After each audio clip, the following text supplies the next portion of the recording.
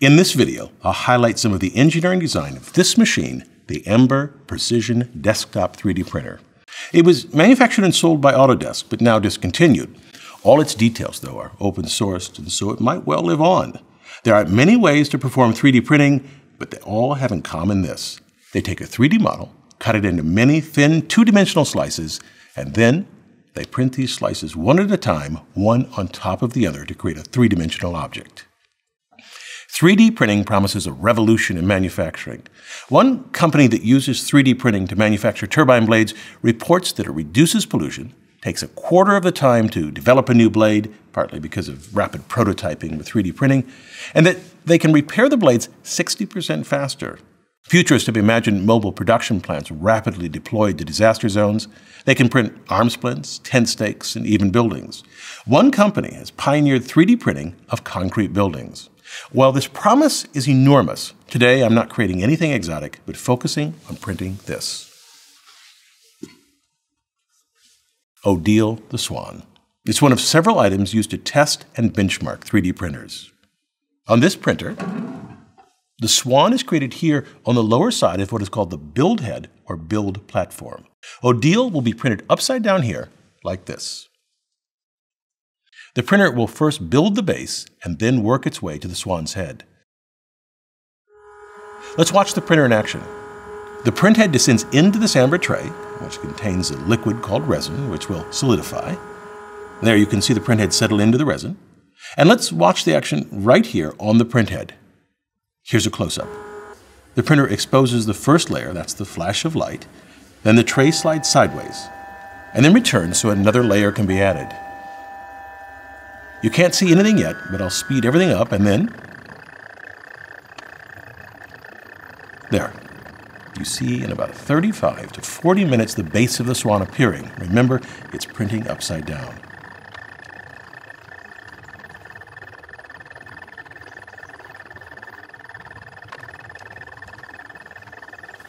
And by about an hour, the swan is done. Let's examine the key steps used to print this swan. Specifically, I'll look at how that flash of light creates a solid layer, why the machine's build head moves upward, and then explain why the tray moves sideways. And that will take us through the essentials of the machine's design. After that, I'll look at a few details of the chemistry of the resin. Let's start with that flash of light. The flash creates a solid layer. Here's how. The tray is filled with liquid resin.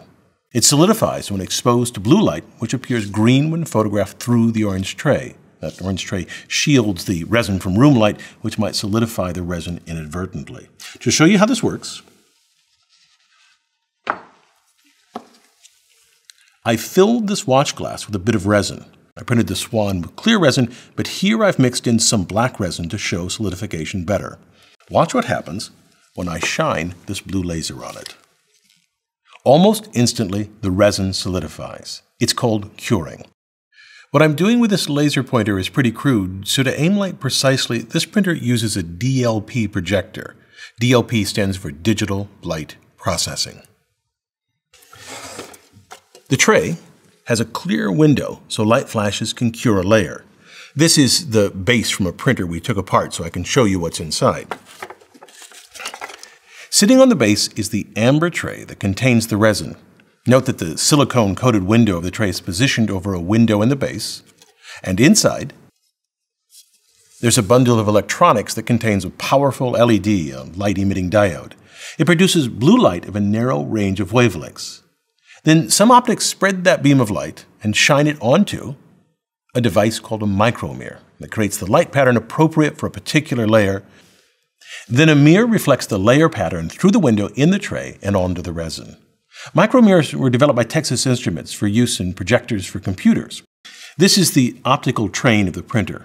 You can see the micromirror if I take off this lens and look down the barrel. It's a small chip, about 3/4 of an inch by 1/4 of an inch. It's comprised of a bit over 1 million tiny mirrors, each about 8 microns by 8 microns square. Recall that a human hair is some 80 microns. A micron is a thousandth of a millimeter. This drawing shows 2 of the mirrors. Each of the mirrors can be controlled separately. An electrostatic force generated by small voltage pivots a mirror plus or minus 12 degrees. This directs reflected light either onto or away from the resin. Because these mirrors are so tiny, light can be directed to 50-micron sections of the layer, so the printer has a high resolution in the XY plane. Underneath the mirrors is a slender post. It's a mere 1 micron or so, and below that, an elaborate yet tiny hinge. It would seem that such an assembly would be fragile. You picture a million mirrors clattering back and forth as this machine is moved, yet that's not true. The mirrors are so small that they don't respond to the vibrations and shakes from normal handling. Nor does their pivot wear out easily. Tests show that the mirrors could flop back and forth for 11 years of continuous operation before the pivot fails. To see the layer images created by this micromirror, I'll put a yellow card right here where the layers are created. Remember that what we are looking at here are the layers of the swan which are printed one by one on top of each other. As we watch the layers, keep in mind the printed swan. Here, the thin red line in the yellow block on the swan indicates the cross-section being printed. In the projected images, the bright blue areas are where light is reflected on the resin and cures it. The dark areas reflect no light on the resin, and so it stays liquid. Notice the round circles. These are the support posts created when the swan prints. They're more easily seen here when highlighted in blue. These are later snapped off the swan. Let's speed up the printing and watch the swan being formed. All the tiny circles coming up are the support posts at the very bottom. Here, the base prints. And then the body. You can see the wings begin to take shape.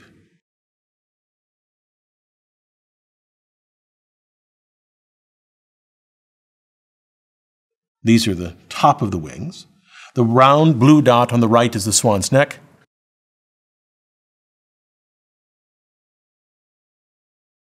And then the blue flashes disappear as we reach the top of the swan. Now, let's turn to why the printer's build head moves up rather than down. It's called bottom-up printing. This dramatically reduces the amount of resin needed to print the swan. When using light to cure resin, there are two main ways of doing this. The bottom-up, used here, and top-down printing. In top-down, a platform moves down into a vat of resin while light is projected down from the top. The great advantage of this top-down is that it is easy to expose a layer to light and cure it, but it also has a very big drawback. The vat must be as tall as the part to be printed. And this requires a large volume of resin, which can be very expensive, particularly if the resin has a finite lifetime.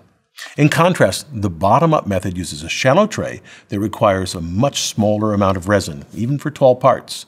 I find it stunning to watch a large object being drawn out.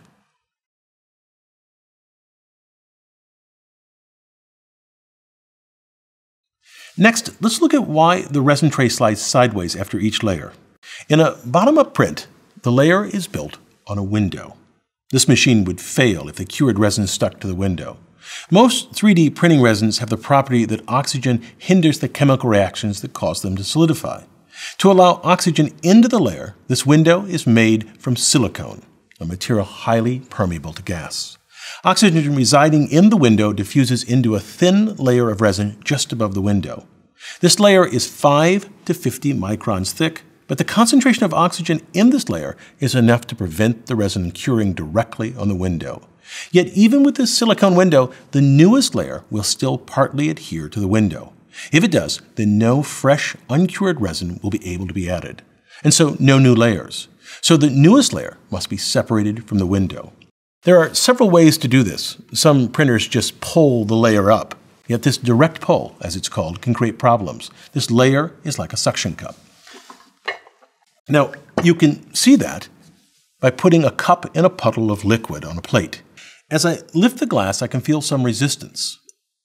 You can even hear when it separates. And so in a 3D printer, to separate layer and window requires a large motor to lift the printhead. This action might damage the layer. I find it easy, though, to slide the glass to the side, raising it slightly as it follows the contour of the plate. In general, the force from pulling up scales as the fourth power of the radius of this opening, while sliding scales as the square of that radius. So typically, sliding requires 1/100th the force of pulling up. And for this reason, this printer slides the tray to separate layer and printhead. Other printers peel the layer off with a rocking motion. The key takeaway here is that printing parts with large cross-sectional areas is very difficult.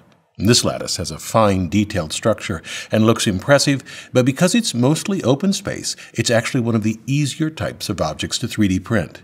That's why demos from 3D printers rarely show a thick, brick-sized object like this. The forces are much greater, print speeds are slower, and it's impossible to print for many stereolithographic 3D printers. We've been looking at the mechanics of how the printer works, but this printer relies on both mechanics and chemistry.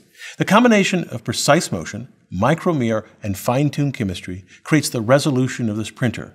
The resin contains 3 main ingredients. First, there are 2 types of molecules that will together form the rigid network. These molecules come in 2 sizes, a monomer and an oligomer. The latter is just 3 or 4 monomers bonded together. Second, a photoinitiator that when struck by blue or UV light starts a chemical reaction that links together the monomers and oligomers. This solidifies the liquid resin. It is the balance of the monomer and oligomer that yields a piece that is rigid and well printed. For example, here's a tiny boat, it's often called Benchy, that we printed using only monomer, no oligomer. If I squeeze it, you see it's no longer rigid, and in fact, it'll even break.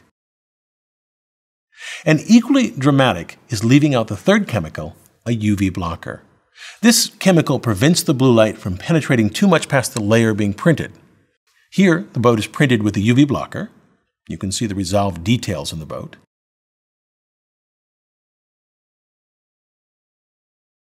Keep your eye on the circular hole in the middle. Here is the same boat printed without UV blocker. Compare the hole here and here. Without the UV blocker, the light cures regions of the boat that were meant to stay liquid and lowers the resolution significantly. There's of course much more to be said about an engineered object like this, so I've linked to other videos that might interest you, including several that describe the micromirror in detail. I'm Bill Hammack, the Engineer Guy.